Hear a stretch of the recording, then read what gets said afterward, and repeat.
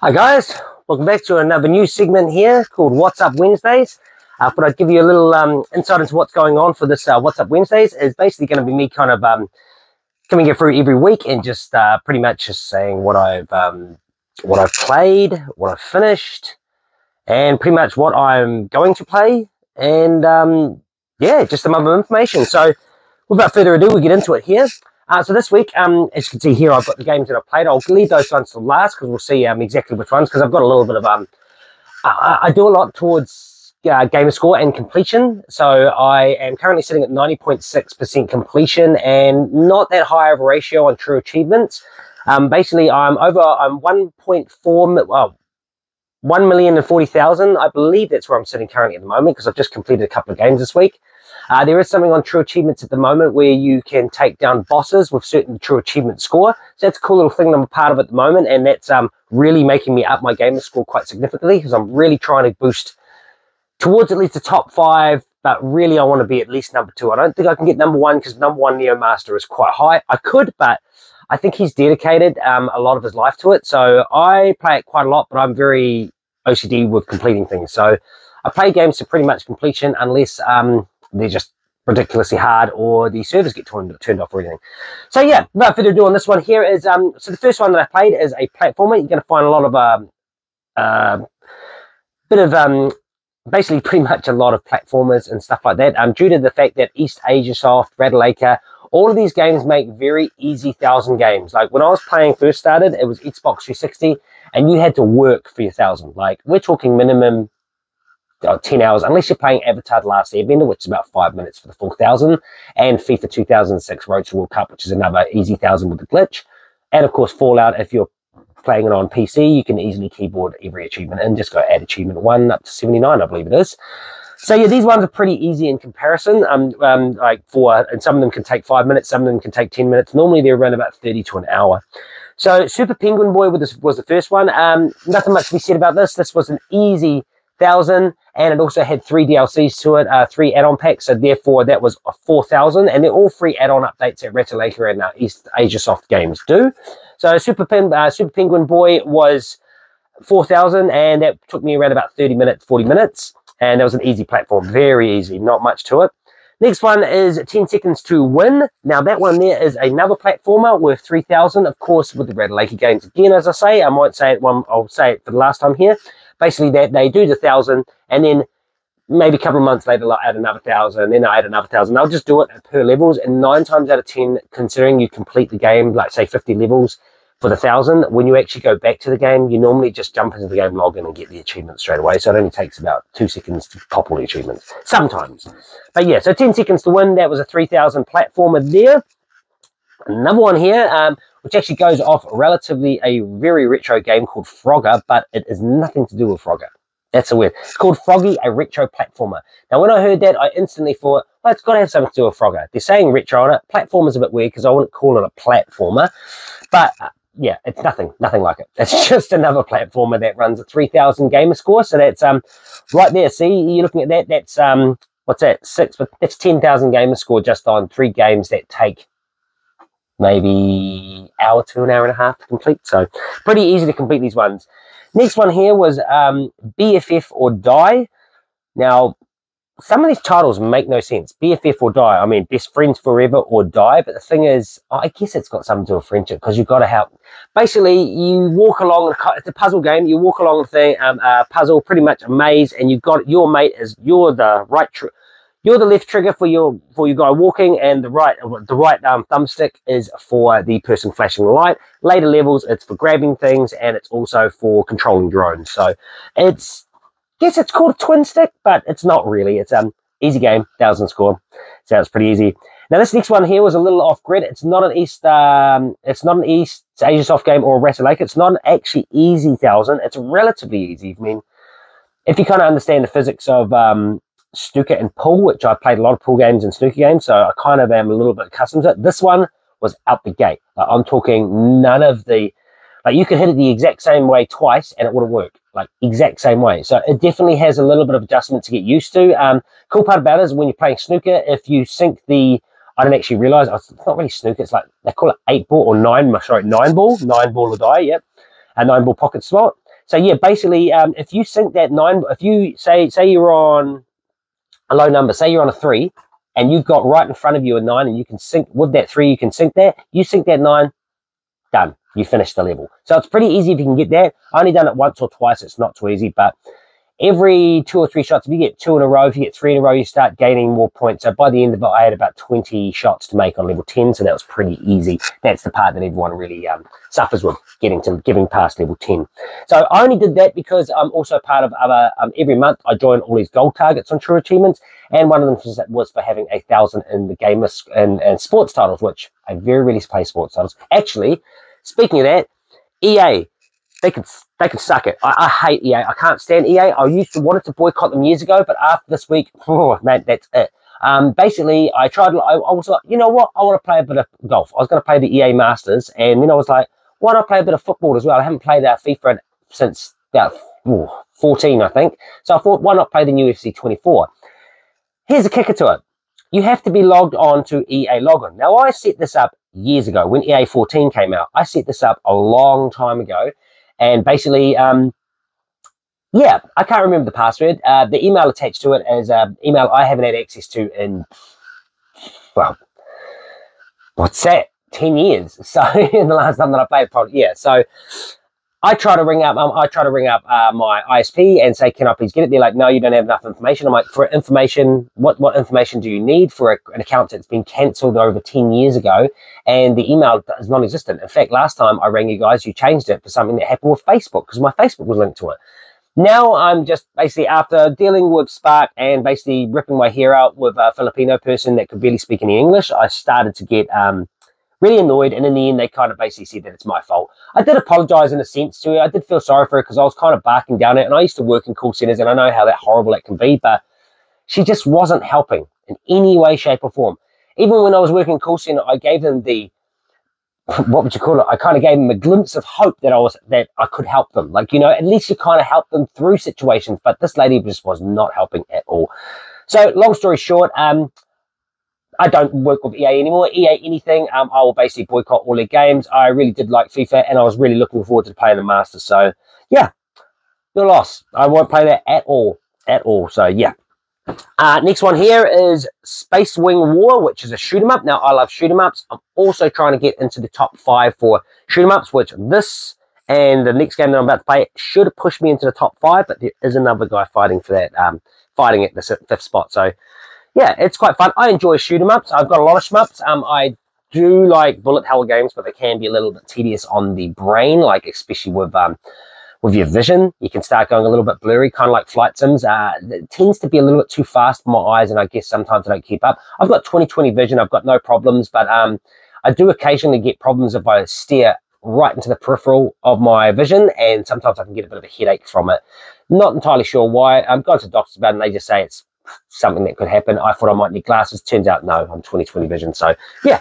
So, they can be a little bit intense. Bullet hell games, same as, I mean, flight sim games, I get sick. I think I get motion sickness. So, but shoot 'em ups, I'm all good. Bullet hells can kind of, sometimes go to hell. Depending on what you're playing. I mean, some are fun, some are fun. But yeah, the next one here is, and that's Space Wing War. I will say that it's optimized for Xbox One or Xbox Series X or S. Now, here's the kicker to that. You go to play it, the first pickup you get, which is an achievement, it'll lock your game out and you can't play it. Looked online and people are suffering from the same thing. So the only way that I could complete this was going over to my mate's place where at the moment I have my Xbox One currently set up so that we can do Just Dance. I went over there and just quickly done 1,000 on that one. It's a very retro style. It actually looks very Game Boy-esque. It's got the black and white color palette. You can actually change the palette of that. I changed it to purple to give it a bit more soothing on the eyes. Yeah, but other than that, it's a very, very basic shooter, but relatively fun. And next one here is Turaga Among Shadows. Now, this one is quite fun. I'm really enjoying this at the moment. This is another shoot 'em up. I've only got 232 out of the 1,000 because it's got very odd numbers, but it's real fun. Like, instead of a shoot 'em up, you're basically locked to a spot. So you're pretty much sitting in the middle of this place, and you've got almost like Iron Man hands. You've got photon beams, I guess, that come out of your hands, but they're to exercise a spirit. So basically, you just sit there and you go, like, it's a right stick game, and left stick is when you're actually flying. You can do a bit of movement, so it's twin stick in a sense. But you're basically going like that, up, and you're just going like that and shooting all the enemies. They come in quite fast. You've got specials that get in. If you do get a little bit, if too many come in, you can just blast them away. So it is a cool, fun game. Really enjoying it. Really enjoying the graphics, the color palette, the storyline. It's actually quite a cool game. Highly recommend going for Tuaga Amongst Shadows if you are going at the moment. Oh, wait. It was cheap. I think today is when they change over because it was actually only $4.30. So I look out for all these games each week on a sale. So hopefully get some good ones there. Now, to these games. Now, this one here, I'll go with Super Mario Wonder first because now this is one that I look after my mates' kids every now and then. You know, just especially in the holidays, I look after them a little bit more. But when I go around there, I take around my Nintendo Switch, play it in handheld mode, and absolutely crank this game. Now, this game is a wonderful game. If no one's played it, I highly recommend it. Highly up there is probably one of my most favorite Super Mario Bros. Games. The last one at that was Super Mario Odyssey, and that was just damn enjoyable. But this brings back that platformer-esque rather than open world. So this is fun. Like, this is real fun. It's got a new power-up, which is the elephant power-up, and it can spray water on things. It can hit things pretty solidly. Yeah, there's some cool ones. There's mine. I don't know if the mining one is a new one. I've never seen that before, but the mining one is where you go actually underneath and you can go sliding into places that you can normally not get into. Really fun game. Haven't got bored of it yet. I'm currently on, I believe, the 5th of 6 worlds or 6th, 7th world. I've only got one more island left. And then I can open up the Bowser and go towards the end. And then once I've done the end of that, I'll go on to the special challenges, which are very difficult. I tried one the other day. That one made my hands cramp up. But then I found out the easiest way to do it instead of playing like that. Because you've got to basically hold X. No, wait. How does Switch work? Yeah, X and A. No, is that Xbox? It's so confusing switching between it, especially, oh, because B-A-X. I'm pretty sure it is B-A and X. Yeah. I'm pretty sure it's like Xbox, but Xbox uses the A button to attack, whereas everything pretty much on the Switch is with the X button, and the A button is something different. So it gets really confusing when you switch over accounts and go over to an Xbox and Switch and stuff like this. But yeah, anyway, with that, you've got to constantly hold down the X pretty much to run. You want to be running at full speed in these games. It's very rare when you actually do slow down. They're very Sonic-esque. Yeah, so it gave me mad ass thumb cramps. I got carpal tunnel doing PCs and all of that stuff for years. So, and playing guitar, it tends to hurt. So I did find an easier way to do it, which is just to hold X. Well, basically, how did I do it? Oh yeah, I just basically was moving like that and just pushing down the buttons, like hold the X and just like tap tap, and it felt better. So, but then I actually played it on Pro Controller and it felt 10 times better. So I think it's just the Joy-Cons that make me feel like that. But yeah, getting close to finishing that one. So that's a real fun game. Now, this one here I've gone back to, I'm not playing it on 360. I did play it years ago on 360. I'm very close to completing it on the 360, but I didn't actually play any of the Versus or the Mercenaries. I need to go back over a full playthrough, get all the BSA emblems, because I didn't quite get them all, and I think the S ranking. So I'm playing it currently on the Xbox One. It was very cheap due to a sale coming on for all Resident Evil games. So my mate's kid, Lucas, he basically was like, hey, you want to play 2-player? We'll co-op for it because the AI sucks. I agree with him. The AI did suck in the original game, get stuck in places, and you'd have to restart chapters, so really annoying. But yeah, we cranked it. We're trying to get under 5 hours to get the unlimited rocket launch. Unfortunately, we're kind of, I don't know, we're kind of just lazing about, I think. I think we're getting a little bit complacent around about the time and not realizing it. And then, of course, the Wesker ending was just like, I mean, the ending that we had was, it just took so long. I didn't realize what you had to do. So yeah, and I forgot from years ago when playing this. So yeah, so on that one, we're currently at 465 out of the 15 or 1350, I think it is. I can't remember. Maybe 1300. I think it's 150 each. Might be. I think it's actually 1500. No, I think it might just be 1,000 for this. I think they're all added into it, but the original did have add-on.